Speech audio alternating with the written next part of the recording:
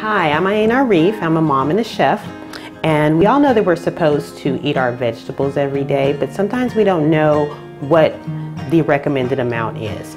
So I have an example, what would be the right amount for me and my 13-year-old son. 2.5 cups is what is recommended for each of us. For breakfast, he'll have 1/2 cup of yams, 2 cups of leafy greens for lunch, which is going to count as 1 cup.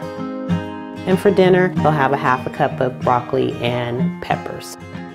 I'm going to have a frittata, and that's going to have 1 cup of cooked kale and 1/2 cup each of zucchini, eggplant, and peppers. Now that you know your portion sizes, this will assist you in your menu planning.